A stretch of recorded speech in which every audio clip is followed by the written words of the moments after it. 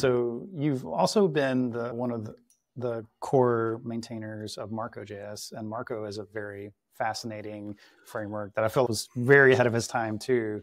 I actually talked to Patrick back in 2016, 2017, maybe. I don't remember exactly when. So Marko was made at eBay, that's my understanding, and they were using it. And it had all these like incredible features that like, I remember trying to do the server-side rendering story for frameworks like React and Vue and everything used to be not great. And there was like no streaming server-side rendering in particular. It was like all blocking for basically all modern frameworks, or modern at the time. And I remember like Marko had a really elegant solution to this, like way before other teams were like really being able to get to it. So I'm interested to hear about the story of like how you started working on that and how it shaped your thoughts on Solid too. Yeah, definitely. Marko has been a huge influence, and Marko, I couldn't believe it when it was shown to me that this existed. It actually, the story of Marko actually picks up almost right after what we were just talking about. I started writing articles on Medium, and I was doing performance testing on components. But the bigger implication of the work that I was doing with Solid was that component model doesn't have to be the update model. Basically, yes, you write your code as components. It helps you modularize. You get all the benefits from code organization you get from something like React. You have these reusable pieces, but there's no need to say when you update some state that the component and all the components under it all have to re-render. And what was important about this is as I was testing these extreme kind of more benchmark testing things, looking at the real cost of components, when I called it, I came to the conclusion that in a lot of frameworks, components were pure overhead. Classically, a lot of reactive frameworks made components really expensive. They made them like an interfacing point where it was doing all the like reactivity was resolving. And the coolest thing about a virtual DOM is that you can just call the function over and over again. And there's cost, but it's not as much. And I borrowed that concept from React also because I used web components at the time. So when I introduced my own component model in Solid, it was very lightweight. I was like, oh, if people want like the thing, they'll use web components. Over time, my benchmarking, I was like, oh, actually, I just don't need or want the web components.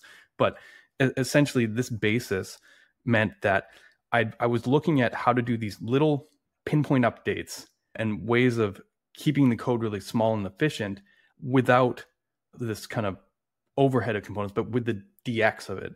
And this was actually very interesting to the Marko team. They actually found me through my Medium articles because I was writing these like concepts, looking at these benchmarks. And by that point, Patrick had moved on from eBay, and the team was in the middle of doing a big migration from Marko 3 to Marko 4. And essentially, they saw that the work of getting rid of the components and using this fine-grained reactivity also applied to the problem of hydration. They were actually the first ones to see it. They realized that if you had this knowledge of the graph of what data updates what data, you could tree shake away all the other code. Like it doesn't need to come to the client. Marko was popular, although I didn't understand it at the time, for inventing a concept these days known as islands, where you essentially have client-only components sitting inside this server tree. Server components are actually a similar concept as well. And this allowed them to ship a lot less JavaScript for mostly static things. If you look at a site like eBay, there are interactivity points. It's a card, buy buttons, these parts, but there's also a lot of just static markup. And it's really important for eBay to get good SEO, to have stuff come in very performant at load time. They needed to reduce JavaScript. And the reason there was because they had written their old backends in Java, and they knew they wanted to move fast and do modern stuff to move to JavaScript. And because performance is so important, they basically couldn't make that move unless they could show that a JavaScript web server could be as performant as the Java one. And that was pretty steep. They had to work really hard to come up with technology approaches that we haven't seen. They had their own bundler called Lasso at the time, which basically was doing dynamic on-the-fly bundling, both in dev and prod. It's funny, we haven't seen that actually again until Vite came out. There was like between Lasso in 2014 and Vite in around 2020, like the whole web package was not that. And they had these islands. And then they also, the other key was out of order and in order streaming. They had to be able to send the HTML down as it was ready. So basically, if you're talking to like dozens of different services, you can't have the slowest service on the page slow down the whole page for rendering. This is not a new technique. We've been able to do this kind of chunked encoding since 97, I think. And it's funny because frameworks have always, even on the back end, played around with it, but maybe not embraced it in the same way. Like big companies definitely, but as like a base feature, when you go pick up PHP or Rails, they're not like, here's your out of order streaming. And Marko team in solving this were really inspired by actually Facebook, of all places. They had something called BigPipe. And this was this way of streaming in assets and streaming in the views and stuff from all these different services and weaving them together. It might sound a bit like microservices to you, but it's not necessarily about microservices. It's about understanding that parts of the page, part of the assets can be loaded in, streamed in as they're ready. And this means that your long tail gets a lot better. Like you don't have this problem of the whole thing getting blocked. And Marko was such a framework, and they released it open source, which is even crazier. 2014, 2015, like the think that these were the features that we got really excited about in 2021. Marko had it back in 2014. Of course, I didn't know this. When I started talking to the guys in 2019, and I didn't even realize they were looking at hiring me at the time. I was just chatting shop, talking frameworks and stuff. They showed me Marko, and I just, my jaw dropped. I was just like, what, is this possible? And like the streaming and all this stuff. And I was like, okay, I already knew I was in a place where SSR was going to be important. Like it was very clear at that point. I actually pushed back Solid 1.0's release until I was confident that there would be a good SSR solution. So I was ready to pull the trigger and release Solid 1.0 in 2019, but I didn't, because I was like, I want to make sure the APIs and stuff are right. Because I saw Marko and I was just like, like some people talk about like being nerd sniped. I was just like, this is incredible. Like, how does no one know about this?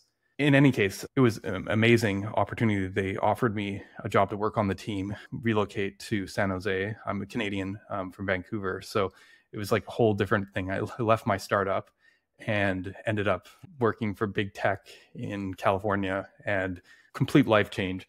And it was incredible, the amount of stuff learning, seeing how the performance mattered at scale for these kind of companies. Like, because we'd have product teams coming. This is my first time on the other side, because like I was a product guy, I was a product lead, I delivered products. And being on like the platform side, you suddenly have all the product teams, blaming you for every possible thing that they end up doing wrong, or like support efforts were huge. You can understand how stuff, takes forever in these environments, why they have so many developers. But the Marko team was actually, when I joined, I was the third member. So supporting basically all of eBay, it was a lot. There was also a team that did UI and components that we worked adjacent with, but this was not a big team. And it was an interesting time, because a lot of like contractors, new people coming in, were like, why can't we use React? And React would not be suitable. We wouldn't be able to keep our performance. So there was a lot of resentment against Marko, not from the people who've been there for a while, and people understood, but from these contracts, people coming in. It was an interesting balance, and the leadership had shifted around when I joined in 2020. There was some kind of scandal. I don't know the details, but the CEO of eBay was replaced. It was an interesting time, because what the team needed, funnily enough, even though I joined for a technical reason, was that they needed someone to go to bat and make sure that people understood the importance. So I actually worked a lot on education and training materials, which are also spreading the word out to the wider ecosystem, because Marko had these crazy concepts, things like async fragments that they introduced, which these days we call that suspense. Like it was like almost a decade ahead of its time, and it was available in open source and no one had any clue. And I started realizing, looking at this, that there's a lot of technologies out there in open source that have that kind of potential, but they just aren't popular, so no one knows about them.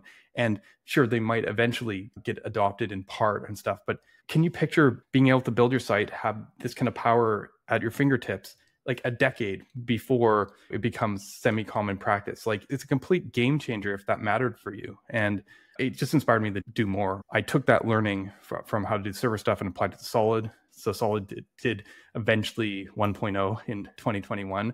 I started working on Solid Start, which is a meta framework for Solid, also pulling in that server-side rendering knowledge.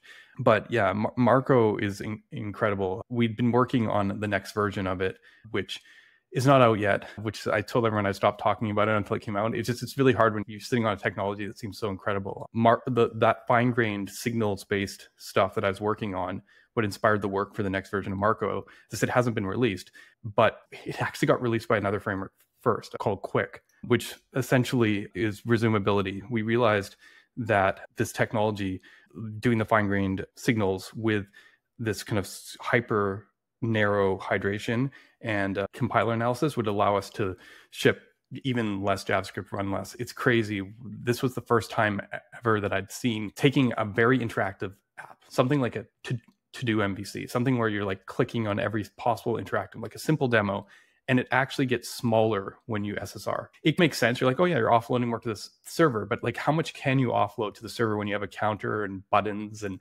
rows that need to change and toggled state and all this stuff? How much can you offload to the server? As it turns out, more than you would think. And in most SSR, that isn't the case. When you add server rendering, your JavaScript gets larger, which is interesting. Yeah, Marko was really important for development, at least in Solid. It's just understanding that we were nowhere near where we need to be. There's a lot of places in space in this, I don't know, call it like in this kind of front end zone that is still left to be explored. Why do you think Marko never caught on? It's so far ahead of its time for so long. It's sad that it never got a wider appeal. Yeah, there's a couple things. Patrick left, which is hard when you have frameworks. If eBay pushed the same way maybe Meta pushed, it might have been a bit different. But when the primary author leaves, like what would have happened to Svelte if Rich Harris left before Svelte 3 came out? Or I'm not sure. It's tricky. The other thing is Marko was a bit extreme on its templating. If we want to talk about pioneering or being innovative, again, they had single file components, but they also really heavily used their compilation in terms of special templating syntax. Because Marko viewed themselves as like an HTML plus kind of scenario. It's funny, these days, I think it would be much more accepted, so to speak. But we're talking, again, Svelte 3 kind of brought compiler to the masses. Marko was doing this back in, I'd say Marko 3 on 2015 onwards. So about 4 years before Svelte. And sorry, Svelte 3. And like people were just not ready. Like the syntax, they'd see something and people are very sensitive to that. It was there for mechanical reasons for compiler analysis. But yeah, I think it was just a weird zone. And we're talking about a time period when everyone was talking about single page apps. So when Marko, I even hit this in 2019, 2020, we could talk to people at Marko, you'd be like, oh, here, check out this framework. And they're like, okay, what's the go-to state management? And it's whatever you want. State management isn't really the focus, but I guess you could pull state management. Okay, how about the router? And we're like, there is no router. And you're like, what? It's because it's an MPA framework like Astro. You don't need a router. And also the conception is, oh, MPA, like that old stuff. You full page reloads, like for type of things that you want fast page loads, that is fine when you're loading product pages, you can Google search results. But yeah, if you're building a highly interactive app, you probably don't want to reload the page. The thing is, browsers have gone better over time, and the streaming made it very obvious. It's very cool that with an MPA, you could be on a page, click on the next page, and the quick stuff like the shell could load almost immediately, almost like a CDN. And then the content could stream in and you'd see the loading indicators. So the difference between a single page app and MPA in those zones didn't feel as big because you just switch the page. The stuff, they paint hold until like content's available. So the browser would paint hold.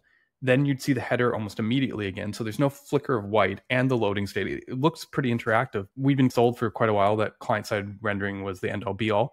And don't get me wrong, there's a huge benefit to it, but it's just like there's enough things that made it different than everything else at the time. And yeah, I don't know. It's one of those interesting things because similarly, I don't know how the mentality changed so quickly in 2020 where people were like suddenly okay with it when Astro or Fresh came out, or why people with server component stuff, like why did this model suddenly come back and people accept it? I think it was because of COVID and e-commerce and increased buying. There's this whole interesting time period where everyone thought that they could like make money on e-commerce and interest rates were low. So they shuffled a bunch of monies into companies that were selling products and they would build their frameworks. I could give lots of examples of that. But if you look at the meta framework movement of 2020 between Next.js or Remix, and you start thinking about how companies have been instrumental in pushing this kind of mentality in terms of, you start understanding maybe that's why. But at the time, Marko was like the thing that no one thought they needed. You sandwich between backend developers who are like, why do I want this JavaScript stuff? And then front ends that are like, oh, you don't have the latest Hawk approach to state management. It wasn't fashionable.